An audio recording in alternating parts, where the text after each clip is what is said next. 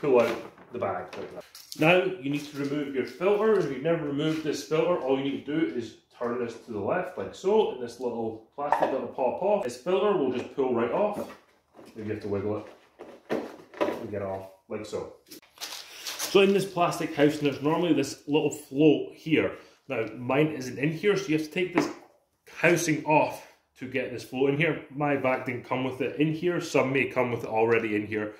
I'm not too sure what the common way of them arriving is, but if you don't have the float in here, you need to take this off, and all you need to do is get a big screwdriver.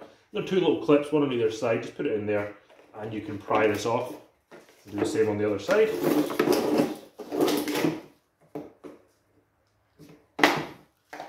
To finish setup, all you need is clip back on, like that.